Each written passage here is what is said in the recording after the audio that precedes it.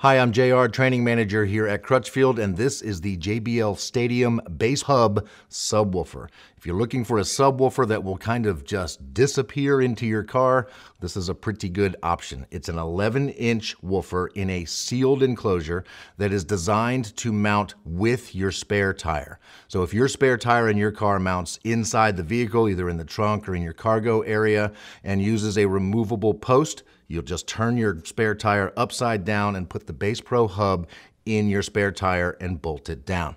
It will play deep, low, hard-hitting bass. It's a sealed enclosure, so when it plays down to 20 hertz, it's not loose and boomy, it's tight and accurate. You can pump it full of 600 watts of RMS power, which makes it a perfect match for a JBL Stadium 600 amplifier. It's a dual voice coil woofer, and it comes with a speaker wiring harness that plugs into the side with 2 sets of speaker wires. You can wire those either in parallel to 2 ohms or in series to 8 ohms.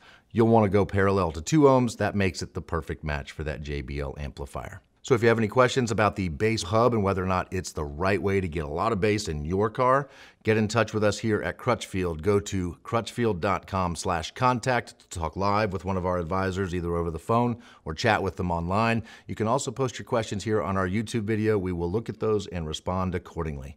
Also, like, subscribe, turn notifications on. You get it. Thanks for watching.